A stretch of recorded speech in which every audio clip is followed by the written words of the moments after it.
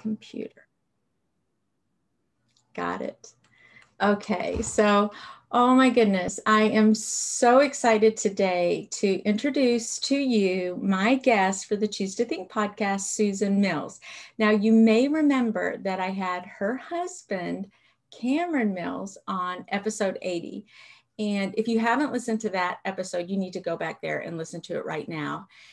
And at the very end, you'll get a good sense of just how much Cameron loves this lady right here. Did you listen to that tribute, Susan? Did you hear what he said? He's such a sweetheart.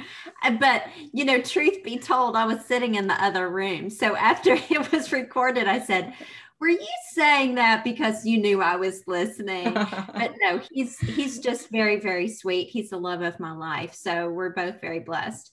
That's awesome. I love that interview. It was so much fun. He's such a storyteller and he is engaging. And it was just amazing to hear all the behind the scenes of what it's like to be a UK basketball player and his claim to fame and just so many interesting things that we chatted about. So thank you for coming on today. I really appreciate that. And I know my listeners are in for a big treat, and anyone even watching on our little podcast group right now in that community, you're in for a treat because we're going to chat about autism. And maybe you don't know much about autism. Maybe you have family members who are autistic. And I have a little bit of experience with that. We do have autism. Some of my, a nephew is autistic. And so I have a teeny bit of knowledge about that. But as far as behind the scenes and what that really means, what it's like to experience that in a family, I have zero knowledge. And so Susan is going to unpack that for us. And why don't you just start, Susan, from the very beginning? You have My Autism Tribe, and that's kind of you're on a mission there and you're pursuing something there. So tell us about how you founded that particular organization and what that mission is. Okay. Well, first off, I'm so happy to be here. I thought you were a great interviewer with Cameron. So, and he had fun doing that. And it's always a pleasure just being able to share our story and encourage others that may be on that same path. And then also just to educate people that may not be on the path, but are one degree away from that path. So I founded My Autism Tribe. It was about 2 years ago. So the reason, kind of in a nutshell, that I founded it was my son was diagnosed with autism at the age of 2.5. And he was nonverbal pretty much until he was about the age of 4. And even then was very broken. So I made a promise to him when he made his diagnosis, when he had his diagnosis, that I would be his voice until his voice was strong enough. So My Autism Tribe is one voice made stronger. And I was trying to elevate my voice to be an advocate for my son, and through all different types of platforms. And I always say that this isn't a story of autism, but this is a story of a family, a mom who will do absolutely anything that she can do to make sure that her son has the very best life and reaches his best potential. And so it's been a journey for sure. I'll kind of go back a little bit at any time. Feel free, because I get so amped up when I'm talking about my son and just how awesome he is. And I know all of our children are awesome, right? But I have the most awesome one. Okay, well, we might have to disagree on that. I have some grandbabies now who are just amazing. Yeah. So he just to share kind of, I'm an open book. So sometimes it might be too much information, but I always say, sharing your story and sharing the real and the raw of it may help someone that is so much immensely in a dark place. And I had hoped that I would have had the same when I was in that place, and I didn't. So, I had a very healthy pregnancy. Alex, who's 7 years old now, he was born without any complications. 10 fingers, 10 toes, amazing, cute as a button, and still is, and sharp as a tack.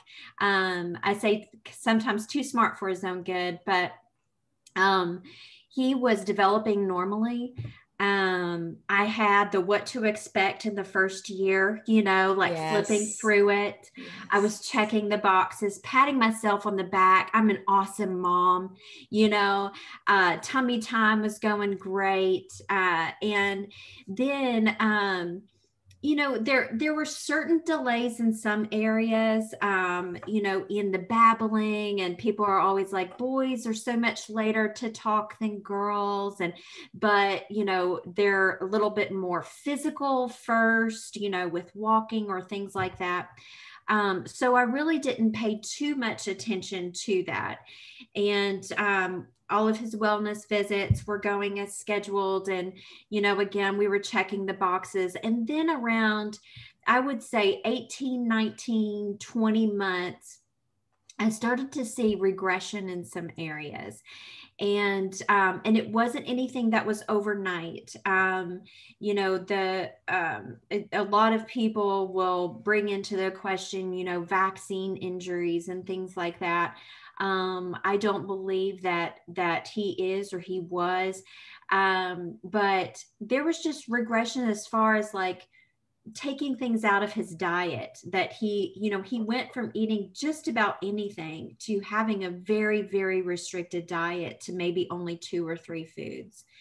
And one of those was Pediasure, which has a ton of sugar, but it has a ton of calories. And it was just to keep the calories in his body so he wouldn't lose weight. He started losing eye contact. He would sit on the floor and could for hours and just rearrange his toys and line them up by size. And it was hard to pull him out of that. It's like he was turning into his own world.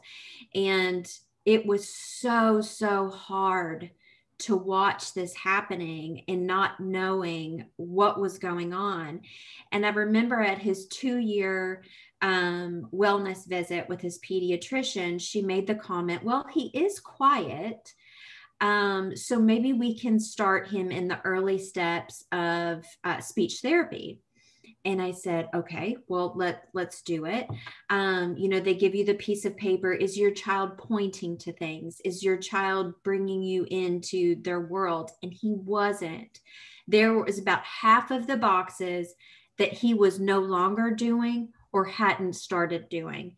And so I remember very clearly in that meeting with her, asking her about autism, because I had already started Googling. We go down these Google rabbit holes, yes, for good or for bad. And because we start just, if we see something off, it's like, what is this? Something in my gut was telling me that something was off. And so she said, he's 2, and we really don't like to give any kind of diagnosis that young. And so, just keep your eye on it. Let's get him started with the speech therapy, maybe occupational therapy, and we'll see how that goes. So we started. It was an hour of speech therapy a week. It was an hour of occupational therapy a week. And they would come to the home. And to be quite honest, I was doing the same things with him that they were. We just still weren't making any kind of traction with it. It was really disheartening. And so at about, I don't know, it was about a few months into that, I told my husband at the time, not Cameron, but I'm divorced. I told him, I said, listen, I really want to get him evaluated for autism. And he said, no, he's not on the autism spectrum. There's nothing wrong with him. He's just developing a little bit later than his peers. And And it was just, I said, no, this is something we have to do. So I started calling around, and we were living in Illinois at the time. So I started calling around, and everyone had really long waiting lists for evaluations. And I remember just calling the insurance company and just saying, hey, where can we get in? And it got to the point where I would spend 2 or 3 hours a day on the phone with someone trying just to get an eval. And I finally got to such a point of desperation that I was on the phone with this one lady one day. I had taken a break. I was taking breaks from work. Wow. I would go on my lunch break. I would go to my car. I would go to a bathroom break, and I would be on the phone just calling. And I got on the phone with this lady, and I was in tears. I said, there's something wrong with my son.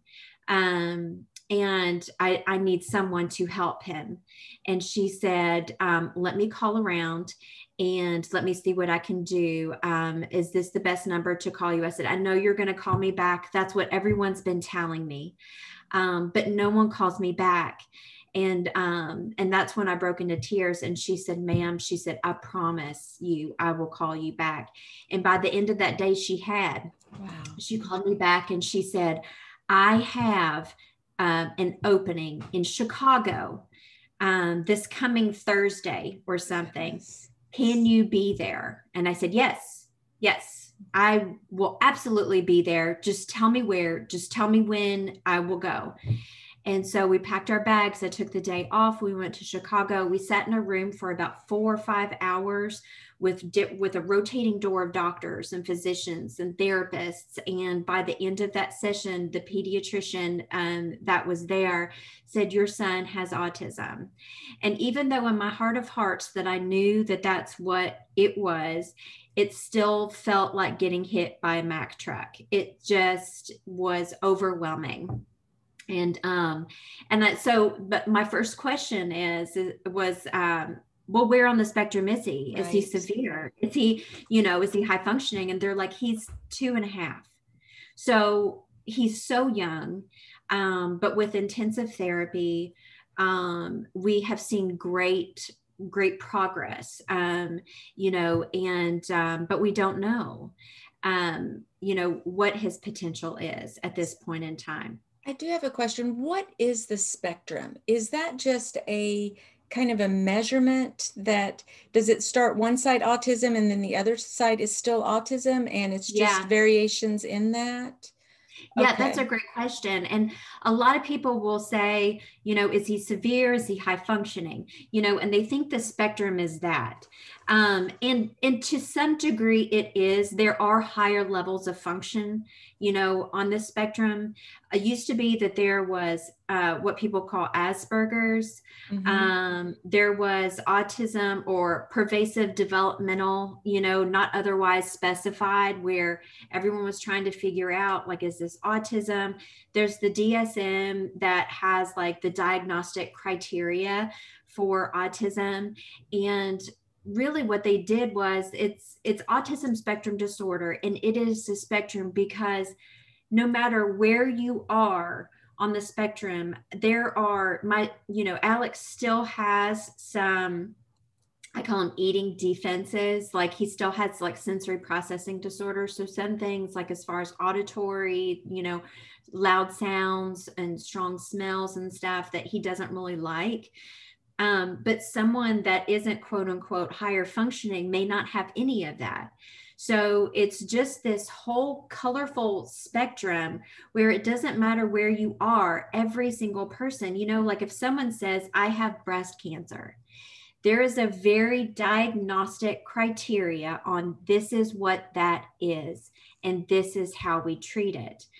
With autism, it is not. It is very much not a one size fits all. It is, here is this person, and here is this person, and here is this person. And they all have very different potentials. They all have very different sensitivities, and it's just, it is the most fascinating, maddening, frustrating, beautiful thing that I've ever experienced.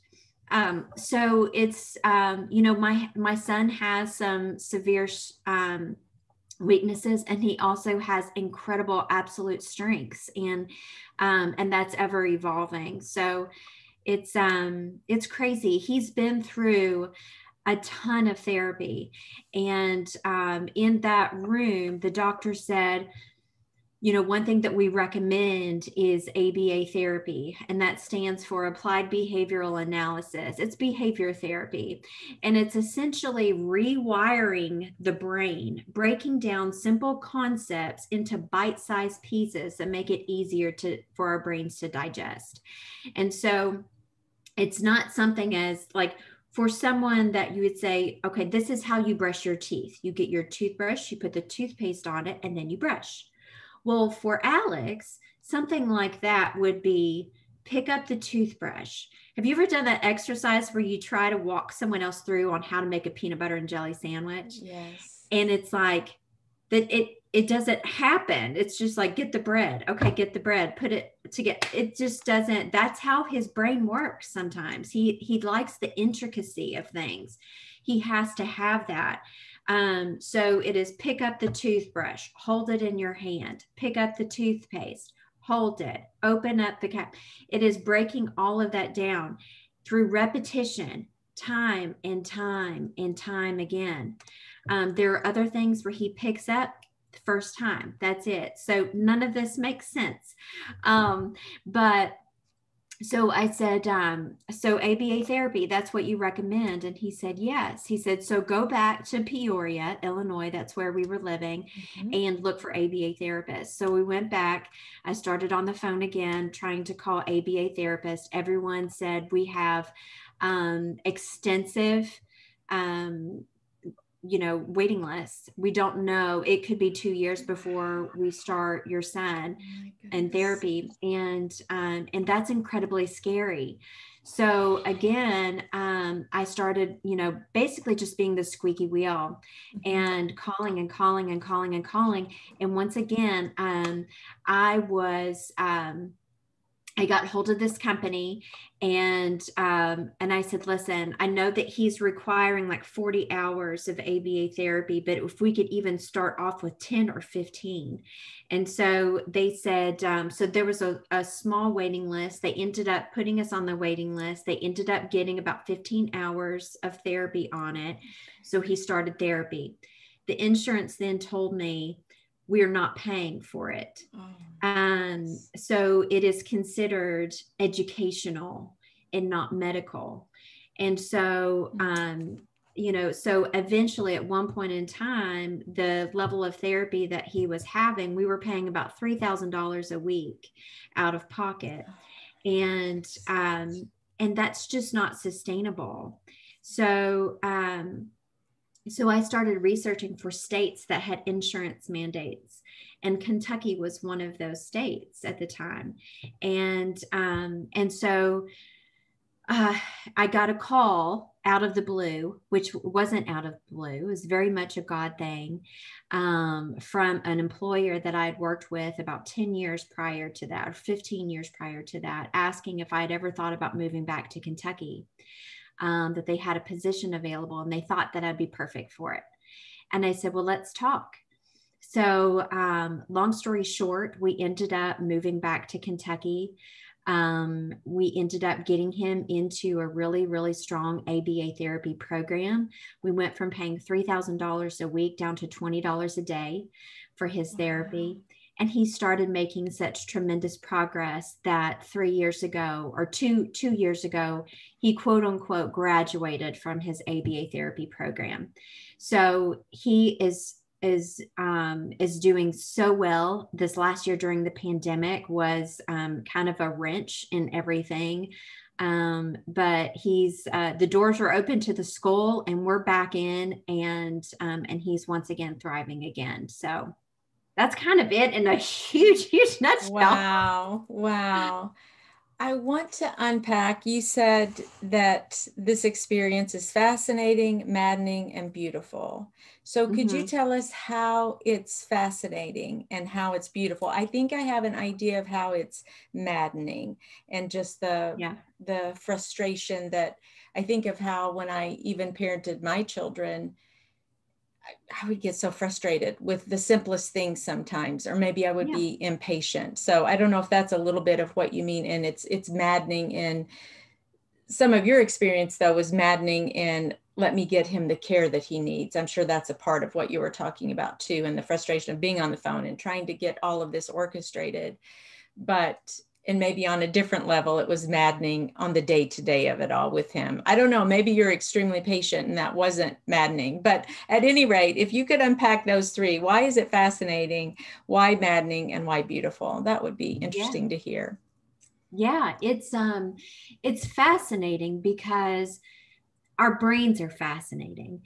Um, we experience so much in our lives, and there are things tucked away in boxes in our brain that we may not have even truly accessed yet and really settled into.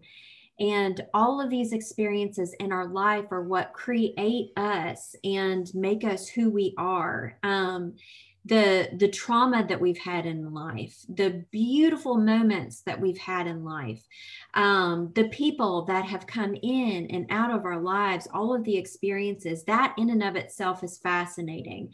And then to see how autism is in the brain, and there's still so much that we have to learn about it. Um, just to think back and hear these stories of adults and what they went through and the lack of therapy that they had, growing up, and is just, it's mind boggling.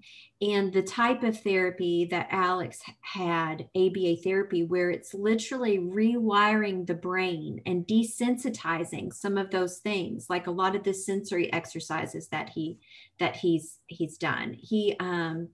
The way our brains interpret sounds. So it's like, his sense of hearing is so heightened that he can hear things that I wouldn't even hear. And it's amplified in a way. So if we go into a restaurant, the sounds, the clinking of the fork on the plate, the way his brain processes that is very different from how ours processes it. It's like there are certain synapses that don't fire. But with training, literally like sensitivity training, we can start training our brains to desensitize to some of those things.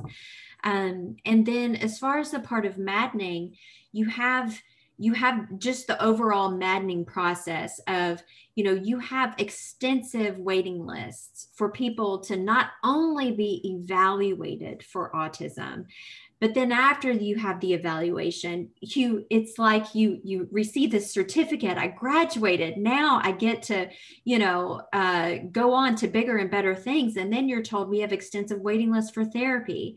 And so it's like, as soon as you reach one milestone, you have another milestone, another hurdle that you have to go through.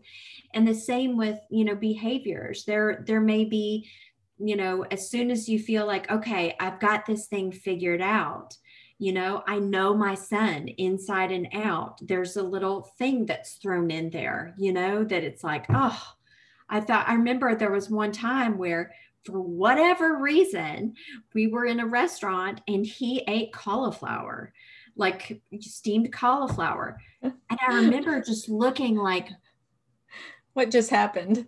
are you seeing this? Is this happening? So what did I do? I went to the store and I just got a ton of cauliflower. The kid has never, ever once eaten it again, has had no interest in it whatsoever. But in that moment, it was the best thing ever. I have no idea. So it's maddening. Like you're trying to figure out like this person who was created in your womb And you think that and I know that I know him more than anybody else on this planet. Uh-huh. And yet you still try to wrap your head around it. And then, I can't remember the third. Well, let's just pause there, because what about patience though? How did you Yeah. deal with patience on a day-to-day basis? Let's say, or any frustration, did that just well up in you? How did it grow you as a mom? How did you deal with those frustrations that I'm sure were there? They're there with my children, Mm-hmm. and I don't know if they were even augmented, say with Alex or under this Mm-hmm. scenario. I'm not sure, but how did you deal with that? Like if he's wanting to do something repetitively, for example, and you need to get out the door, and how did you slow down enough to be calm and patient and tender and loving, or whatever it was that he needed, that he would respond to? How did you train yourself to engage in that way instead of just flying off the handle or going crazy, or, putting fuel to the flame there? Does this make sense as a Yeah. question even? Yep. Absolutely. I have to say that um, from the moment he popped out, I became a different person. There's a whole other level of patience that I never even knew existed within myself. And then when you have on top of that, all of there were so many times, and it was a dark, dark time when Alex received his diagnosis. And I always tell people, I said, I spent a very, very good 6 months researching for ways to blame myself on why this happened. Was it something that I did? Was it something I ate? Was it something that I did when I was 10 years old? Was it, what caused this? It must have been something that I did. And then one person that it was at work, said, you can continue to beat yourself up with this. You can research for ways. And she said, but at the end of the day, he is still your beautiful child. And that doesn't change anything. It does not change his diagnosis. It does not. And so, and I hadn't really thought about it up until that point in time, but I started becoming more patient with myself.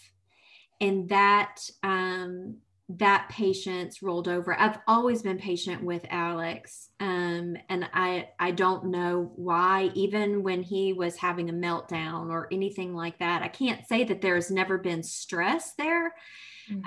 Because there's definitely been stressful times. And I won't go into full details, but my marriage at that time too was not good. And there was a lot of abuse there. And so when I moved back to Kentucky, I had to move back to Kentucky to be closer to family, for Alex and I to be safe. And so there was a lot of personal turmoil that was going on at the same time when Alex had received his diagnosis. So I had no choice other than to be patient and to survive. There was no other choice. It's either it's me and you, kid, or we're just not going to make it. And so I think we sometimes don't realize until we are in that survival state of mode, like do we really know what our strength is? And there were times where I was just full on my knees, just completely submitting myself to God and saying, if you are there, if you are listening, please just show yourself. Smack me in the face with it. I want to see the door open, sun shining, angels singing. I need to know you're there. And he is powerful, and he moved in ways that I never expected. And and still continues to do so today. Sometimes I still ask me to smack me in the head with what he's blessing me with, but that's just a part of my flesh, I guess. It's just, yeah, it's all of that taught me to have the utmost patience in not only myself, but in God, because it is his timing and he knows what's best. Yeah, it's interesting to me that though you may have blamed yourself, you never blamed God. Is that fair to say? That's fair. You never shook a fist at him or said, how could you? Why is this going on in my family? Why is this happening to me? You were never kind of pointed to yourself in that way. I did have some pity parties where, I would just say, why is this happening to me? Why is this happening to my son? Why us? But I never was angry with God. I had a lot of questions. I wanted answers. I wanted him to send me a document as to why this was happening. And like 10 bullet points, please, Lord. Yeah, that's right. Give me the 10 bullet points and then, okay, maybe I'll understand. Spreadsheet, God. I need a spreadsheet. That's right. Oh my goodness. Thank you for sharing that. That was very vulnerable what you shared, even to say we've all been there, whether we've had a child or gone through this experience. I think it's safe to say that we've all been to the point where we've called out, where are you, God? And I know I have. And it's so sweet and tender that he met you there in your low moments. He was there. He doesn't change. He doesn't go anywhere. And he met you there and continues to do that. The last question that I asked, based on what you said, this has been fascinating, maddening, and beautiful. And that might be a really nice way to even end out our chat. How has this been beautiful? Well, I can only specifically say this for my son. I don't want to say autism is beautiful because there's a lot of just pain. And my podcast, I've heard so many just utter painful stories of parents that are in the trenches every day. So I never want to make that mistake of saying that autism is 100% beautiful, because there's not, in all ways. However, there are times where I see the beauty of my son's thinking process and just how gifted he is in thinking in ways that I wouldn't think like it. And I don't know if this has become, because I always, even before, when we go to bed at night, I have what we call positive speak. And that is where we talk about what were your 2 favorite things that happened today. And at one point in time, it was, what was your favorite? And then now it's 2 favorites. And then how he was awesome that day, something that he overcame, or something that he was just awesome. It could have been that we had a lazy day and we didn't do anything, but because he said please and thank you. It could be just very, very simple, but that is positive speak. I want those positive words to be the last thing that he hears before he goes to sleep. I think that's very important for him. I think it's very important for us to do that to ourselves, with ourselves, before we, when we lay down, when we say our prayers. It was, you know what, you were good enough today, and this is why. So with the way his brain, works in a beautiful way. I don't know if people have read the book or seen the movie Beautiful Mind, but the way he can dissect things is beautiful. The way he can see beauty in things that I wouldn't necessarily see. He can walk into a room and he can see details that I think a lot of us would pass over. He can hear things in a way that some of us may not hear. And there's such beauty in that. I think that he is, people say, well, I don't think people with autism are in tune, and I think that is the exact opposite. I think they are so in tuned and feel so deeply. I have seen him stand back and the look on his face where his heart is hurting for something. I have seen him be encouraging, to a little child on the playground. Great job. Glad you did that. Just he he's like the biggest cheerleader for people. He told me the other day, he said, "I'm so proud of you." And he just has the biggest heart and the most beautiful mind, and I just can't wait to see like what awesome things he's going to do in his bright future. Thank you for sharing that. That is so sweet.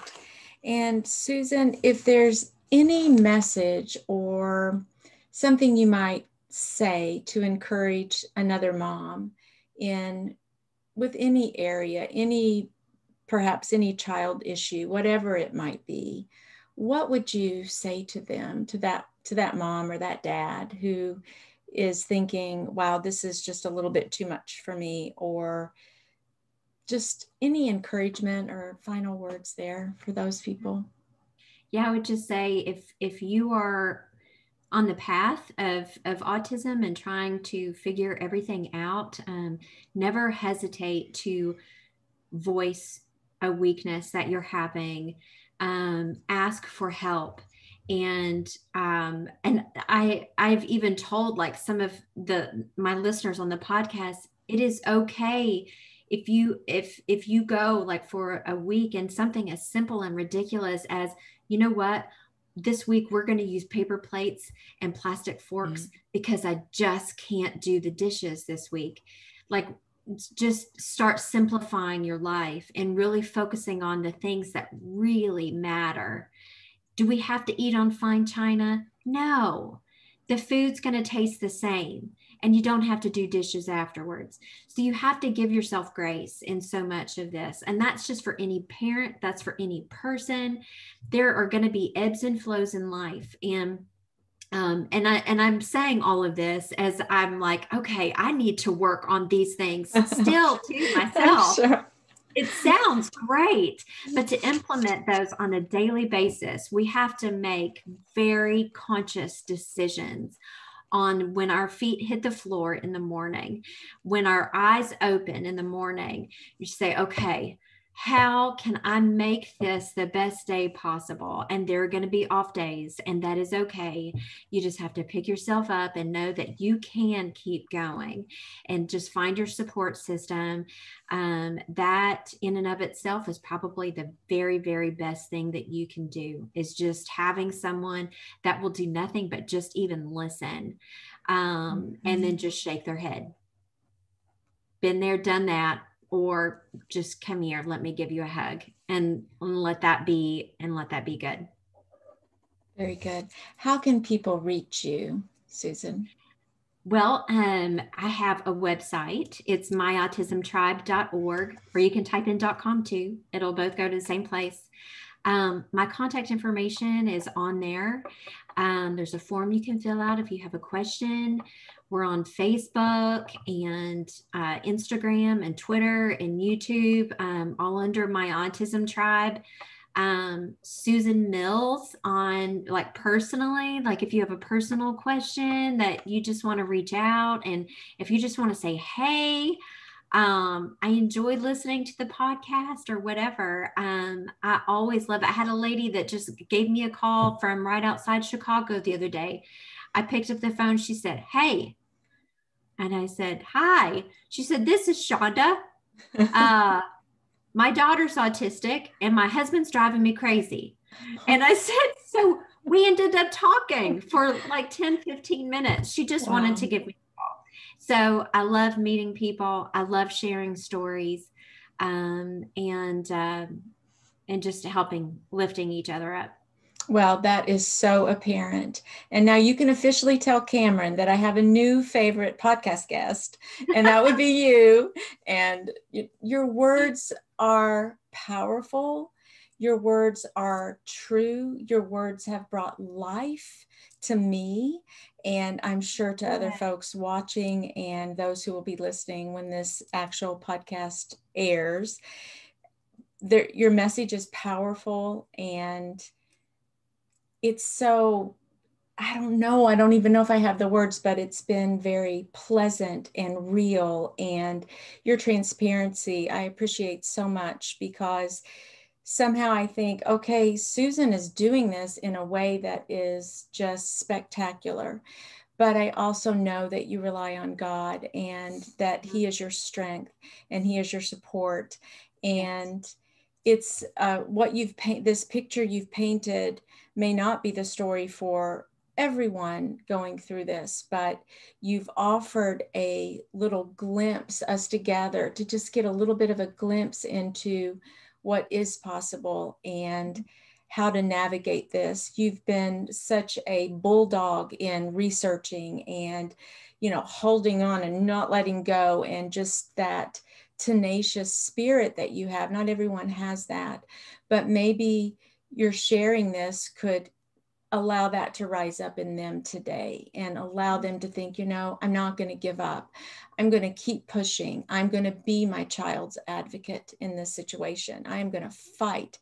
His fight is my fight. Mm-hmm. And my voice will be his voice. I think that's the way you say it. My fight is your fight. My voice is your voice. So what a beautiful way to kind of bookmark all of this, the great love of a mom for her child, and the amazing love of the God we serve for us, his kids, his children. So thank you so much for showing up and sharing, and just your beautiful spirit here and testimony. We really appreciate it. Thank you so much. Thank you so much for having me. This has been great. Yeah, it's so much fun. I look forward to, maybe, I don't know, Cameron and I can come in and do a comedy routine on your podcast sometime. Yes, we need that. We need to talk marriage, because although I think you all may still kind of be in the honeymoon stage, I'm not sure. But he's so funny. We can say that 50 years from now too. I hope so. That would be awesome. But I'm going to put that down. We need to do that maybe around Valentine's Day. We'll air something. We'll just think of something really creative to title it, and we'll just watch you. I'll just sit back and just let you all just do it. So it sounds so fun. But thank you again. Thank you so much. All right. You're welcome. Yeah. Okay. Let me exit out here for the live stream.